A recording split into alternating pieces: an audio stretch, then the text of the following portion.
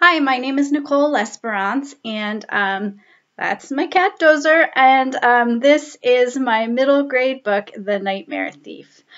This is the story of a 12-year-old girl named Maren who works in her family's shop handcrafting and selling dreams, which are these little sachets that go under your tongue just before you're going to sleep.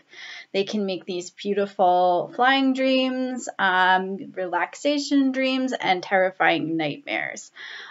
This shop has only one rule, and that's that you can't give a dream to anybody without their consent. And that's an easy rule to follow, except that Maren's sister is in a coma.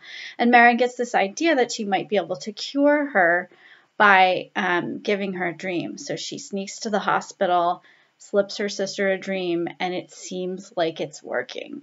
Maren's thrilled until she realizes that one of the customers from the shop, an evil ballerina named Obscura Gray, has been following her and filming her, and she blackmails her into making nightmares for some secret sinister scheme. And as Maren gets more and more wrapped up in this scheme, she realizes that it's a lot bigger than she thought, and she has to decide whether to save her family or to save the whole town from her family's magic. So in terms of themes, I think the biggest one is what happens when you make a bad choice for a good reason. Maren she starts off making this bad choice with her sister, and then she gets caught in the blackmailing, and things just get bigger and bigger and bigger, and it just becomes completely out of her control. So she has to learn how to ask for help. And she does get help. She gets help from her friend Amos, from her family, and from a foul-mouthed French-speaking parrot named Henri. I think another big theme is bullying.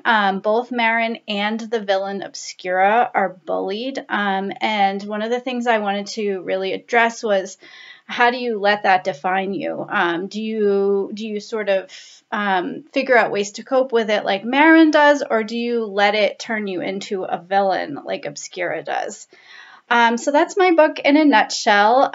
Thanks for listening. It's out on January 12th from Source Books, and I hope you'll check it out. Thanks.